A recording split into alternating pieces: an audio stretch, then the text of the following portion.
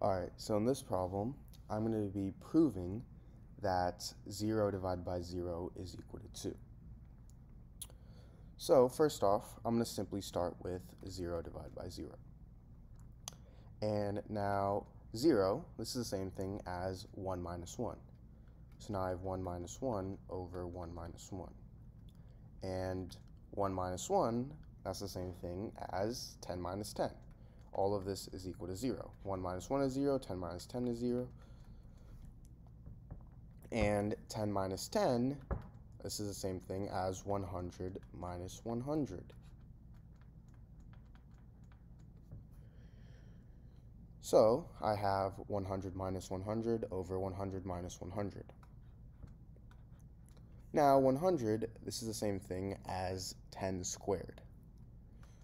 So 100 minus 100 over 100 minus 100, this is the same thing as 10 squared minus 10 squared over, instead of writing this as 10 squared minus 10 squared again and for the denominator, I'm instead going to write this as 10 times 10, which is the same thing as 10 squared. However, now, if I have something in the form a squared minus b squared, this is equal to a plus b times a minus b. So 10 squared minus 10 squared, let me write that right here real quick, 10 squared minus 10 squared over 10 times 10 minus 10 times 10.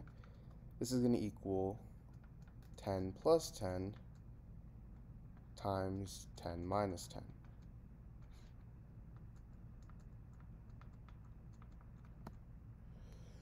And now from the denominator, if I factor out 10,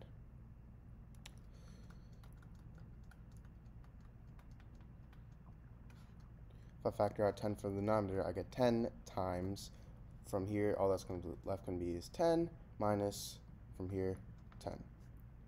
And now, I'm simply going to cancel out these two 10 minus 10s. So now I'm going to be left with 10 plus 10 over 10. Now 10 plus 10, that's the same thing as 20, so I have 20 over 10, and 20 divided by 10 is simply 2. So, as you can see, I just proved that 0 divided by 0 is equal to 2. Now, there actually is a mistake here because obviously 0 divided by 0 is not equal to 2, and the mistake is right here, where I canceled out 10 minus 2 over 10 minus 2. Well, remember, 10 minus 2 is 0. So this is essentially dividing 0 with 0, and remember, 0 divided by 0 is not 1. So that's why I cannot cancel these two out. So that's where the error of this was. Alright, so in this problem, I have 1 over m is equal to 27 to the power of m. So to solve this, I'm going to first start by taking the power of 1 over m on both sides. So now I have 1 over m to the power of 1 over m is equal to 27 to the power of m to the power of 1 over m. Now, if I have something in the form a to the power of m to the power of n, this is equal to a to the power of m times n. So 27 to the power of m to the power of 1 over m, that's the same thing as 27 to the power of m times 1 over m. And m times 1 over m, that's, these two cancel out, so that's just going to be left with 27. So now I have 1 over m to the power of 1 over m is equal to 27. Now 27, this is the same thing as 3 to the power of 3. So now I have 1 over m to the power of 1 over m is equal to 3 to the power of 3. And if I have something in the form a to the power of a is equal to b to the power of b, this means that a is equal to b. So in this case, 1 over m, that's equal to 3. So now to solve this, I'm simply going to multiply both sides by m. These two cancel out, and I'm left with 1 is equal to 3m. Now I'm going to go ahead and divide both sides by 3. So then these two cancel out, and I have 1 over 3 is equal to m. Now, to check, first start with 1 over m is equal to 27 to the power of m. And we know that m is 1 over 3. So now I have 1 over 3 is equal to 27 to the power of 1 over 3.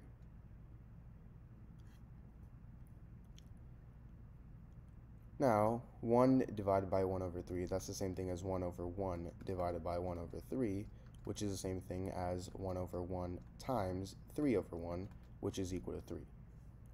So now I have 3 is equal to 27 to the power of 1/3. Well, 27 to the power of 1/3, that's the same thing as the cube root of 27, and the cube root of 27 is 3. So I have 3 is equal to 3, and this is right, so my solution is right. Alright, so in this problem, I have x to the power of x is equal to x to the power of 2. So to solve this, what I'm first going to do is I am going to take the natural log on both sides. Or sorry, actually before that, what I'm going to do is I'm going to divide both sides by x to the power of 2. So x to the power of 2 divided by x to the power of 2, that's 1. So now I have x to the power of x over x to the power of 2 is equal to 1. Now, if I have something in the form a to the power of m over a to the power of n, this is equal to a to the power of m minus n. So x to the power of x over x to the power of 2, that's equal to x to the power of x minus 2, which is equal to 1. Now, if I take the natural log, or ln, on both sides, I get ln x to the power of x minus 2 is equal to ln 1.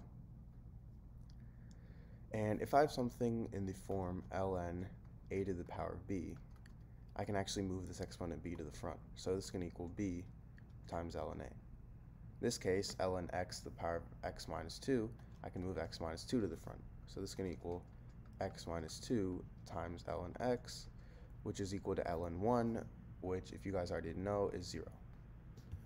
Now, if I distribute the ln x, well, x times ln x, that's x times ln x, negative 2 times ln x is negative 2 ln x. Now I have this is equal to 0.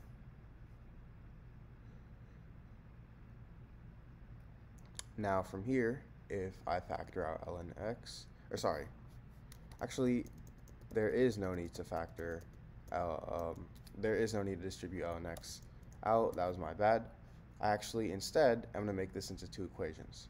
I have x minus 2 is equal to 0, and I have ln x is equal to 0.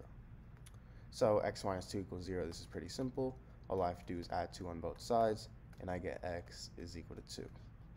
So this is already one solution of x. Now for ln x equals 0, I'm going to take e to the power of ln on both sides, e to the power of both sides, and e to the power of 0, that's 1. E to the power of ln x, e and ln x cancel out, e and ln cancel out, so I'm left with x, so I get x is equal to 1. So my two solutions are x is equal to 2 and x is equal to 1. Alright, so in this equation, I'm going to be solving 3 to the power of x is equal to x to the power of 9. So, to solve this, what I'm first going to do is take the power of 1 over 9x on both sides. So I get 3 to the power of x to the power of 1 over 9x is equal to x to the power of 9 to the power of 1 over 9x. And if I have something in the form a to the power of m to the power of n, this is equal to a to the power of m times n. So 3 to the power of x to the power of 1 over 9x is going to equal 3 to the power of x times 1 over 9x. And this is going to equal x to the power of 9 times 1 over 9x. Now x and x in the denominator here cancel out. So I get 3 to the power of 1 over 9 is equal to x to the power of 9 and 9 cancel out, 1 over x.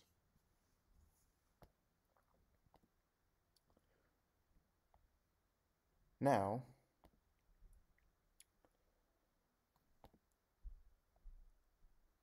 one over 9 is the same thing as 3 over 27.